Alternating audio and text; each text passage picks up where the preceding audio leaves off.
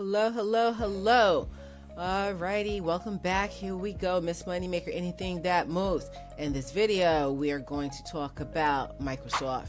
We're going to get into Microsoft because it's that area where it deserves some respect of a little discussion. Let's have a little discussion.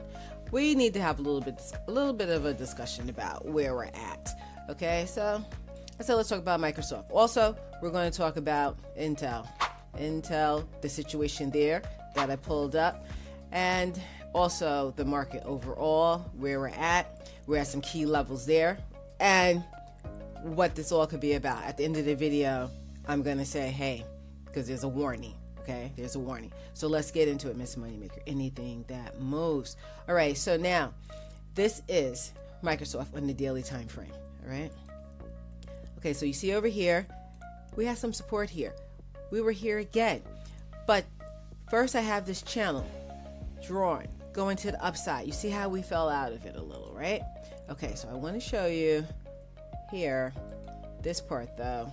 All right, so where I'm saying there was some support here around 380s, let's just say 380s. And when we came down here, again, we had some support. We bounced up. So now the market's closed right now. It's 7 in the morning. So the pre-market, we're at this price right now. Okay, so we bounced from 388 to 406 already. Okay, nice bounce. But will we hold it? Will we hold it? Now, if you like Microsoft, this is a good area to get in, because the thought is, right, if this is support, then we should nicely go back up, and then you can go to your high again, $468. Okay, that's the thought. All right, so now hold your thought. Microsoft again. Okay, another time frame. Looks a little clearer, nicer, pretty. Okay, this is a weekly time frame. See, when it came to this area, the wick candle means buyers brought it up. Buyers brought it up, so it was upward pressure going upward, like that kind of way. Like, pretend that's a nice arrow. Okay, buyers brought it upward. Okay, here. So this is what I'm saying. So this is a nice support level. So you can see it. That's a nice image of it there. So, but what's going to really happen here? Let's look at, this is the SPY. Okay, we're going to talk about Intel in this video too. This is the SPY. So here we go. We changed spider. Now we have support, this channel going up, right? We fell out of there and we came down. So it seemed like we consolidated sideways and we had a nice little rally up a little bit. But you see this green line? 20-day moving average, 50-day, 200-day moving average. All right? All these things here, okay?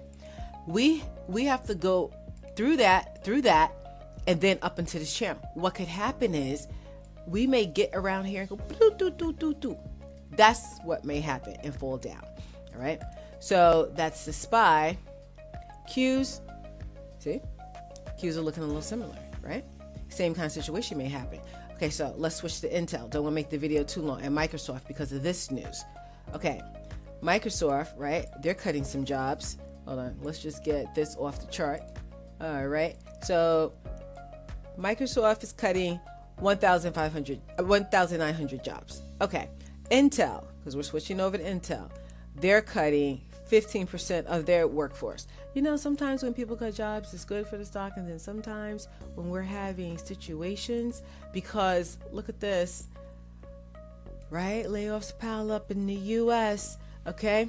It's the economic unemployment data. You know, when people feel it's not good, it's like they start getting scared. Investors start getting scared. Market sells off. All right, this is Intel, everybody. We switched.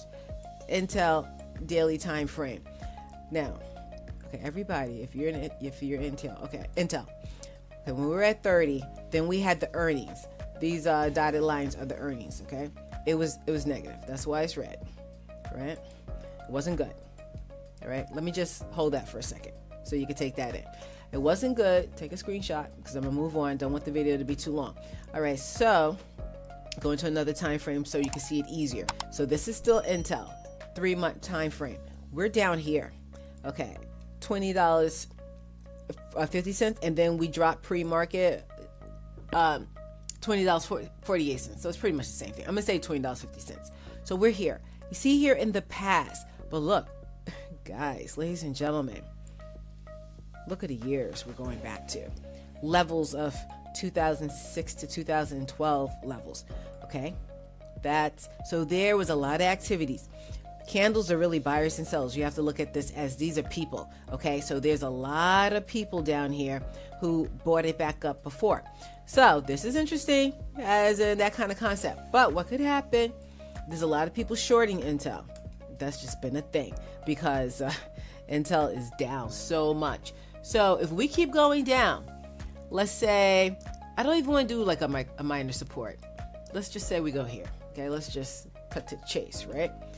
If we go from, hold on, let that disappear.